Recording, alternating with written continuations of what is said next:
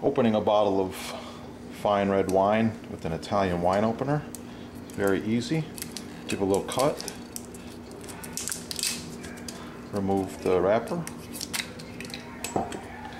With a towel, wipe off the bottle.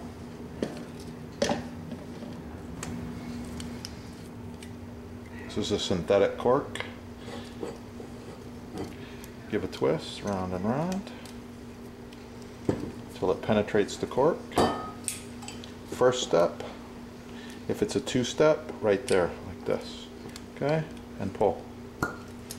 That's it. Okay? Cork is easily removed.